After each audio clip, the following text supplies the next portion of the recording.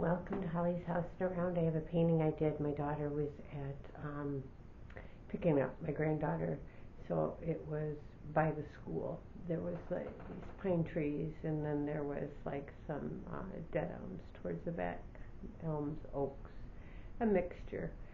So, and then the frame, well, let me show you. Here we go. So this is what it looks like in the light.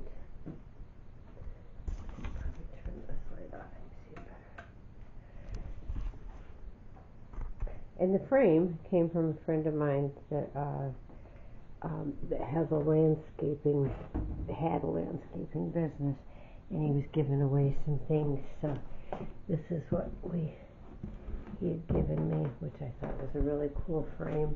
I polyurethaned it and then put a coat of a light brush to get the detail out. But that's it. Ta-da. Have a great day.